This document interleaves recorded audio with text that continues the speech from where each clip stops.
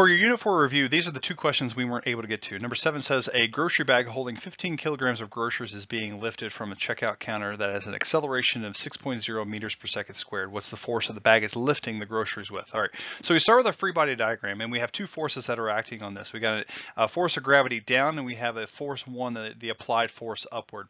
We also have an acceleration that is 6 meters per second squared upward. All right, so we're accelerating this upward. What's going to be that upward force? So we start with Newton's second law. Net force in the y direction, we're just talking in the vertical direction, is going to be equal to mass times acceleration. Now with the only those two forces, we got the force 1, which is going to be positive, force of gravity, which is going to be negative, and you get force 1 minus the force of gravity is going to be equal to mass times acceleration. All right, now force of gravity equals mass times 9.8, so 15 times 9.8 is going to give me that force of gravity. Mass times acceleration, 15 times 6, that's going to give me the net force on the right hand side. So force 1, that applied force minus 147 is going to be equal to 90. So we add 147 to the other side. We get a total force upward of 237 newtons. And number 9, it says a 1.4 kilogram block slides across a rough horizontal surface such that it slows down the acceleration of 1.25 meters per second squared. What is the coefficient of kinetic friction between the block and the surface? Okay, so first of all, to find the coefficient of friction, I need to know two things.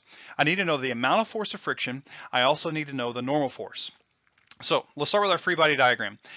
The forces that we have, we got the normal force upward, the force of gravity downward, and we have a force of friction that's slowing it down. But notice in the problem it doesn't say anything about anything pushing it forward or pulling it, so there's no applied force forward. We only have the force of friction backwards.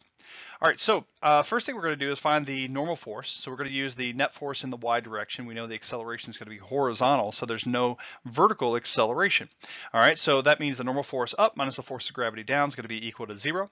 So we go ahead and figure out that force of gravity, which is the mass, which is 1.4 times 9.8. That gives us 13.72 newtons. So the normal force is also going to be equal to 13.72 newtons. Again, since there's no acceleration in the vertical direction, those two forces have to be balancing each other.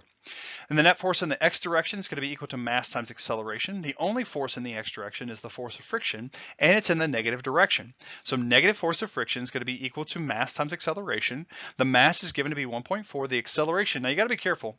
With the acceleration, it's 1.25 meters per second squared, but it is in the negative direction. It's slowing the object down. So as it's moving to the right, the object is slowing down, which means the acceleration has to be to the left, meaning negative. All right, so those two negatives are actually going to cancel. You get 1.4 times 1.25, and that gives you 1.75 newtons for the force of friction. All right, so now that I have the force of friction and the normal force, I can use this equation. Force of friction equals coefficient of friction times normal force. All right, so we plug in our force of friction, which is 1.75. We plug in our normal force, which is 13.72. And then we go ahead and divide both sides by 13.72 to isolate my variable, which is coefficient of friction. And we get that my coefficient of friction is going to be 0.128. No units go with that, and there's no direction with the coefficient of friction, so it's going to be positive.